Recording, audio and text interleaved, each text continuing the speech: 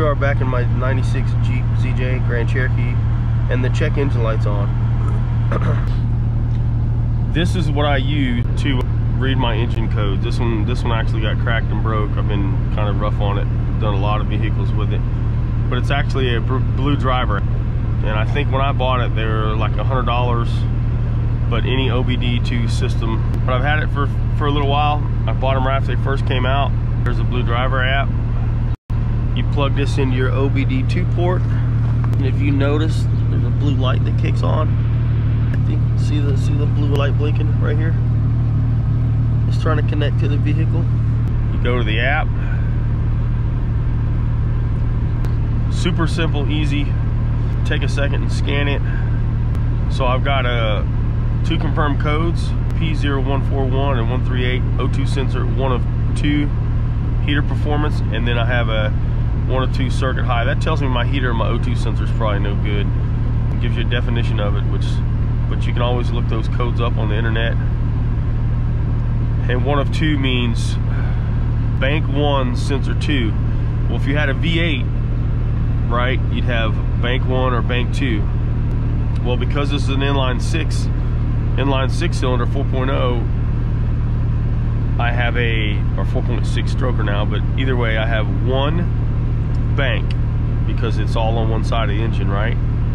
Heater number 2. So if it was 1, it would be my first heater, my first bank, heater number 1, right? Because some of the cars have 1 on each bank or more, and then 1 on each side of the exhaust. So bank 1, because I've only got 1 bank. Heater 2 tells me I'm the heater right behind the catalytic converter. I'm the second heater off on that bank.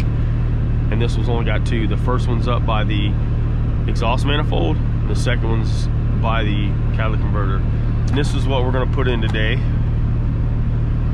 Also, it's a Bosch, you know, they make pretty good stuff. Let's say I want to clear those codes. Clearing the codes. It cleared the codes, and look, my check engine light went out. What's up, boy? But right now we're gonna change out the oxygen sensor. Yeah, just because the exhaust is hot right now. So oxygen sensor. And I really don't want to lay on this dirty ass ground, but I guess I have no choice. So O2 sensor right here. Oh, that could be part of it too.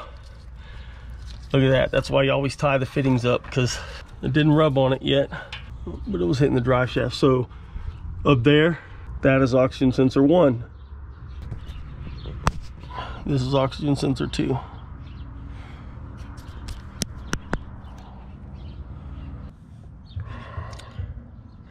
Okay, my camera shut off again, so basically I'll cover this real quick. This is your oxygen sensor. Here's the new one, the Bosch. A little beefier than the other one, the cheap one I had in there. And basically it's a 7/8 or 22 millimeters, real close, kind of tight. You take the old one out, unplug it from this connector and this little keeper that keeps it from hitting the drive shaft.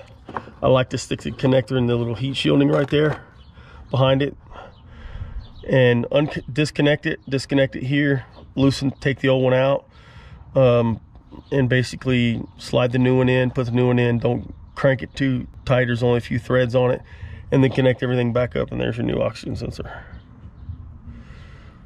Okay, don't tighten it too much here. I mean, you're gonna crush this little sealer, metal sealing ring, or whatever you want to call it, washer, kind of like it's on a spark plug, and it seals it. It kind of mushes a little, and you'll feel it. So there it is. All right,